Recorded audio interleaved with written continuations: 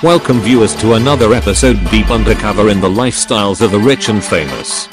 I have been inspired by the endeavors of the figure Anonymous to take up the cake, and Cal, so to speak, to make my voice heard, when it should not be silenced and ignored. Who I am is not important, just know there is a fly in the ointment, and I'm going straight for checkmate. My identity remains anonymous, for we are legion, we are many, and you are but one. Another point I wish to mention has to do with my rise to extreme power, especially pertaining to my Nephilim abilities. I do not take kindly to those who seek my destruction, and that is what I feel like they are seeking. Now, I had mentioned in my video involving the appearance of my ancestor Kronos and that I had hacked into the Bilderberg Foundation's archives. Well, I've found out where this Foundation's archives is located. I had heard mention of it while I was playing Mission Impossible through their networks, but I thought it was a military facility or something. A place stashed in the hills of Pennsylvania known as Iron Mountain. Somewhere within this highly guarded safety deposit box for the world's most secret and coveted documents in the world. All I know is that it was located under or inside an artificially designed waterfall. Somewhere inside is the compiled notes of all my ancestors' journals involving their Nephilim power. It is from in there someone is feeding me all this power and its secrets, fattening me up like some holiday roast. If you wish to liberate Lucifer from the sins and schemes of the Illuminati and their agenda involving the Enlightened One, then I suggest applying pressure there. But be warned, there is a security operative that is posted in this vault. It is in here I also saw the remnants of the ship and the tablet, as well as others among my ancestor collected works. This is the only possible outlet I can think of that both is guiding my enlightenment and my use of that power. Apart from the security operative monitoring the system archives, there are also at least 2 or 3 designated monitors outside of the facility, and they are very skilled in their monitoring technique. Where I have hacked the DoD network and both FBI and CIA's mainframe without even alerting them to my activity for years, this security operative alone was immediately aware of me as soon as I entered the network and left me little time to download anything, and the vault immediately goes into lockdown as well as all external computer access is cut. So approach with caution. Also, this facility may have been the target in Pennsylvania that they were aiming for, as its descriptions in have heard before mentioned in other company, but we shall see, as my surveillance network now has the United Nations bugged. I know why risk mentioning it. Because they never believe it, that's why, and just as I sat in on the behavioral analyst from the actual CSI division during the mid-half of the pandemic advising them of the criminal psychology aspect of the rioters, I shall be monitoring both the EU and the UN now, plus I enjoy watching them squirm. Aha, ha, ha ha ha, aha, ha. For we are anonymous, we are many, and we shall never be silent. We are watching. So I'm noticing that many of the events that have been occurring around the world have slowly faded once again, just as I had thought they would. The demand for the truth of alien existence was squelched and downplayed as unimportant, and the masses lulled to the monotonous belief and pursuit of something else. As I said, there were those on their way to ensure this is set back into place as it has been for hundreds of years, keeping us from accepting the truth and ensuring we do not evolve to be capable as a species to take to the stars and thus become extinct when our world dies and we are unable to escape the fate that will be left on us to blame ourselves for, unless we take an alternate approach to the problem. Unless I take an alternate course by admitting to the possibility that my writings somehow have the effect of becoming real and thus alter the influence behind the source of all these things occurring. I should have realized it long ago when I wrote the chapter of the Beast for the book I was writing, and it happened exactly as I wrote it in 2004, even down to the USS Nimitz experience they reported just prior to the seaquake and tsunami that followed afterward. Now I have gone through my ancestors' legends and journals of their powers to see if I could find anyone else who has any abilities such as these, and I did find traces of a few that are like breadcrumbs across history. I asked Stephen King if he or any other author had experienced this problem before, of their writings coming to happen in reality, but I don't think he took me seriously. I don't blame him, but at the same time it tells me the answer I was looking for from him as well. To explain what I'm talking about, I shall reference a few more modern perspectives to associate and thus hone the details of my abilities' effects.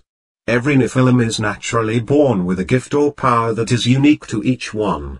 Such as Cuchulainn could change size and adapt the senses of animals and use them to hunt and attack. Phobos was telepathic and especially could use your fears to illusion the mind, or Fenrir could protect, and the honor form comprised of shadow. There was mention of one who had abilities similar to mine. The son of Geoffrey Plantagenet, whose gift it says was over the plant life itself. He not only had an empathic, innate connection to plants and was able to understand in detail their process of photosynthesis cycles, but could influence them as well. His son, Henry II, also had a unique gift that history has kind of smeared into conveniently forgetting, is his ties to the legendary King Arthur. No one took it seriously then, but seeing how Parliament and the US justice system has turned out, one would begin to wonder. They say that he had written books containing their raw aspects of his power, just as his father had when he wrote the Voynich manuscript, which was a compiled surviving volume to what was a much more vast collection, as was the Arthurian legends, and that the Arthurian volumes served as gateways into alternate realms, and there are legends and myths that show proof to the claims scattered throughout history ever since the 12th century, involving places like Wonderland, Neverland, the Secret Garden, where children and adults both give an account of having actually been capable of traveling to these places, and these accounts came from random normal-seeming people completely unassociated to the author of the original gateway texts. Okay, first thing I think I should do is write in some sort of intangible object that can regulate this ability. There is that dumb, it's an astral-based version of Pandora's box that popped up a few days ago. I thought it was a byproduct of the Dark Lords from the Second War in Heaven. Come to mention it, the beginning of the Bible in Genesis quotes God kind of dictating as he created the heavens and the earth this way. I wonder if that is the source of this gift's origin. I just got raised by one pissed off and astounded Maharishi that says he can't believe that the church is agreeing to accept my terms of the master soul contract over his. Very well then. I should propose that the position of the Pope be the final adjudicator of these contracts as far as God's representation on earth, if the matters of the soul contracts should become a problem enough, to the point where both sides need to meet to hammer out issues, and the position of the ones who will retain the knowledge of the voided contracts and their effects that are like Mandela effect memories to all involved except for he and I, who will give an accounting of the details of these voided attempts and outcomes during the final judgment. Okay, next what I think too should do is regulate their effect my ability has had without destroying existence by separating the effects my ability has had from those that should and need to remain a physical presence from those that jeopardize the universe and recede as much as possible into metaphysical concepts. I have decided to include this information that is in line with the ways of magic that were passed down to me. The website is called learnreligions.com, and I would suggest for any viewers seeking to further their mystical craft and knowledge gained from my channel. Apply the fundamental principles left here in my videos to the processes and methods mentioned on this site, and you will be one step closer to learning how to properly cast magic and the wisdom it can provide for those seeking direction or those who have skills unique from others but cannot get a clear idea of what their and your purpose may be. Many doors and paths lay upon the road to magic, and none of them are considered truly evil. Evil, remember, is a concept designed by man through philosophy and judgment by opinion. I will however mention this as it has become a rising fad, it seems, in today's world. It is a craft in magic that is not looked highly upon by the other crafts, and no, it is not necromancy. It is known as blood ritual magic. Know that any magical ways that include or are based upon sacrifices and the offering of life to gain the favor of magical forces, in any form, is classified as blood ritual magic and has been the source and cause behind many wars and deaths throughout history. Magic, in its raw essence as an ideal by which a way of living is designed, is not about death, subjugation, tyranny and cheating the universe. Those are ideals of evil people who seek only self-satisfaction and glory, and they always get what they deserve in the end. Magic is about wisdom, life and their protection of the innocent. Using my maker's words, it is a path that can take and create something more than just beautiful, it can create something magnificent. So you see, the sin and virtue that is often ascribed to magic is not within the art itself but those who wield it. Something else I have taken notice of is that magic seems to be only used by the living. I have seen many magical creatures, and ghostly forms that spirits inhabit to work their agenda, but almost all of those that I can think of were made by the sorcerers before their deaths or by a living individual who called upon the dead and placed them in that form.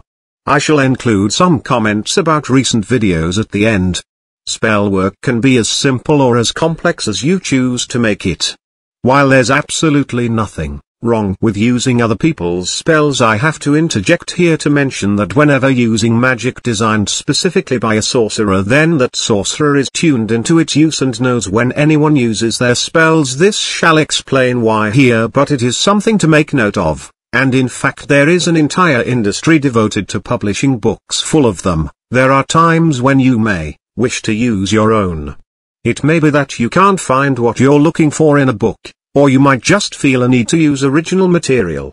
Whatever your reasons, it's not as hard as you may think to write your own spells if you follow this very simple formula. There is a way also to send a message to the author of the craft of magic you are using to request that you become a student of his teachings, and, if they're in a good mood, they may decide to teach you the principles of their craft, as I did with Malik, my mentor in necromancy. Once they part with their teachings to you, I would suggest taking this route of applying what they have taught you and crafting your own spells derived from the knowledge you have learned. That way, like the other sorcerers that have come before you, your spells will be unique to you and you will be aware of those who may seek to intrude on your magic. 1. Figure out the goal/purpose/intent of the working. What is it you wish to accomplish? Are you looking for prosperity? Hoping to get a better job? Trying to bring love into your life? What is the specific aim of the spell? Whatever it may be, make sure you're clear on what it is you want. I will get that promotion at work. This concept applies the theory of bullshit to wine I had proposed a few videos ago. There is more caution that should be applied here, for magic is much like a virtual assistant and you must be precise in your intentions and have a clear mind when crafting spells. Distractions while doing this can cause adverse and dangerous side effects. 2. Determine what material components you'll need to achieve your goal. Will the working require herbs, candles, or stones? Try to think outside the box when you're composing a spell, and remember that magic relies heavily on symbolism. There's nothing wrong with using unusual ingredients in a working spell. Hot Wheels cars, chess pieces, bits of hardware, sunglasses and even old DVDs are all fair game. This is all preparation for the spell, and your professionalism will increase over time. It is a learned habit that can be used in many lifestyles, for the preparation of a spell uses the learned knowledge one has accumulated and applies it into a process that achieves success when used correctly. To do that, one must learn patience, self-control and focus that cannot deviate, otherwise you'll have to start all over. Martial arts training teaches a similar concept in their art of learning as does most crafts. That is why it can be said that the true power and limits of what a sorcerer is capable of can be observed in his preparations undergone before his casting of a spell. The most powerful wizards that have ever been all have this one trait in common: they all have the messiest workplaces you will ever find anywhere, with books and scrolls scattered about like whirlwind just blew through. 3. Decide if timing is important. In some traditions, moon phase is crucial, while in others it's not significant. Generally, positive magic, or workings that draw things to you, is performed during the waxing moon. Negative or destructive magic is done during the waning phase. It may be that you feel a certain day of the week is best for the working, or even a certain hour of the day. Don't feel obligated to drown yourself in the details, though. If you're a person who feels confident doing magic on the fly without worrying about timing, then go for it. Be sure to check our magical correspondence tables if correspondences make a difference in your tradition.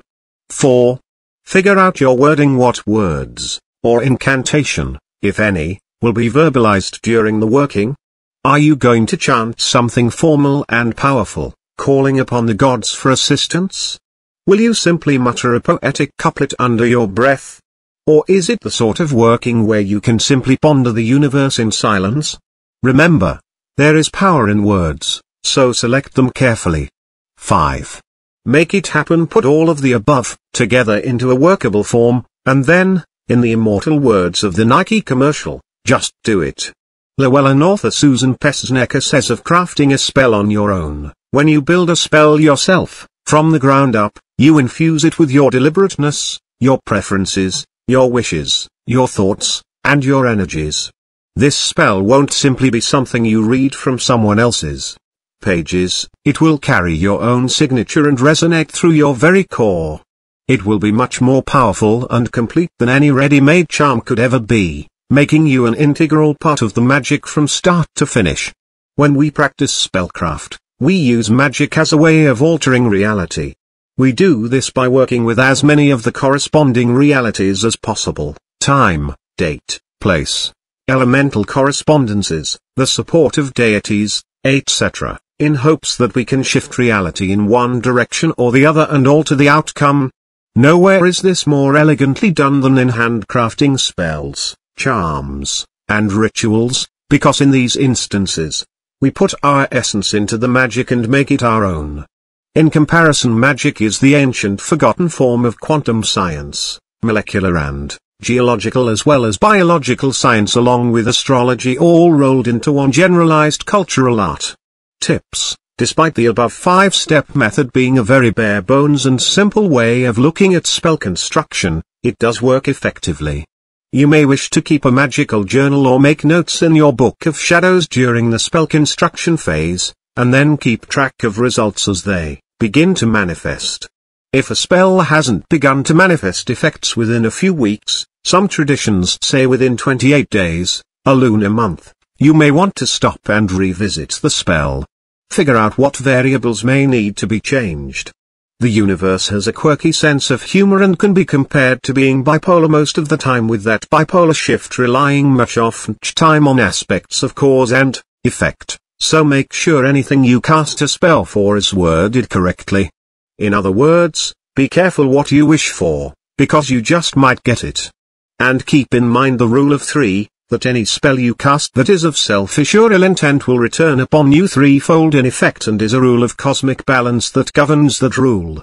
So be mindful when using the Force. Remember that magic is a tool and a skill set, but some common sense should prevail as well. You can cast all day to get yourself a job, but your chances of success are greatly reduced if you haven't pounded the pavement and sent out copies of your resume.